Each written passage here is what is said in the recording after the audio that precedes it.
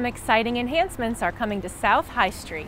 I'm Public Affairs Officer Lindsay Weisenauer here with Shawn Krawetzki, landscape architect for the city. Thanks for being here. Thank you for having me. And we are here in historic Dublin along South High Street, which is going to be looking a little different in a couple of months. Tell us about the improvements. So we are going to be cutting up the pavement where the parking spaces are, and we're going to need the southbound lane for equipment to move around. The whole purpose of this is to actually dig down under the ground, put in a pavement suspension system to provide soil for the new trees that we're going to plant along the right-of-way, and then to also bring the trees down to curb level. We're planning on building some stone walls that will kind of go along the back edge of the sidewalk that allow the trees to be down and access that soil, so that those trees then can live a lot longer than the current trees that we had planted there because of the soil compaction of the road and other urban factors. This soil will actually let those trees flourish over the next 30, 40, 50 years.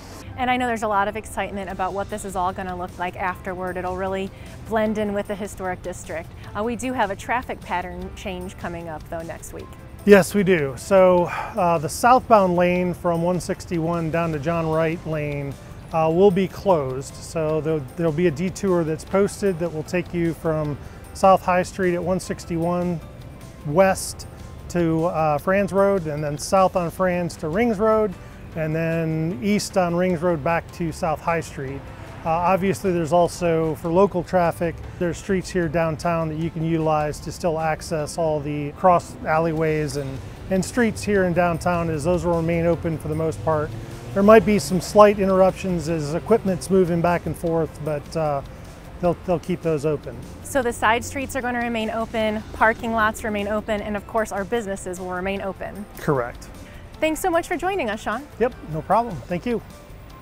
The project starts August 11th and should be wrapped up by the end of November. You can find more information at dublinohiousa.gov/south-high.